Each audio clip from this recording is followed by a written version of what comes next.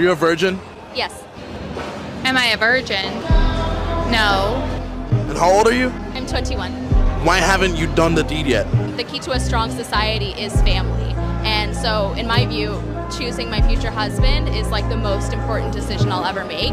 And I'm somebody that I know my heart, and I know that I fall really hard when I meet somebody. So I want to retain some level of objectivity when I'm selecting a future partner. And I know that if I had sex with them, I would be completely imprinted on them. And instead of being like, okay, is this person, do they have the qualities that I'm looking for in a husband, or am I just making it work? So why didn't you wait till marriage?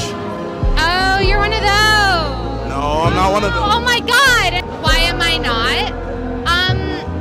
Because that's not that important. Is there any reason why you're dressed so modestly instead of revealing like most women tend to do when they come out to Miami? It's respectful to others and to my future partner, and to myself, to just cover myself up more. I know that I, take care of myself. I'm pretty athletic, but I don't need to have that on display.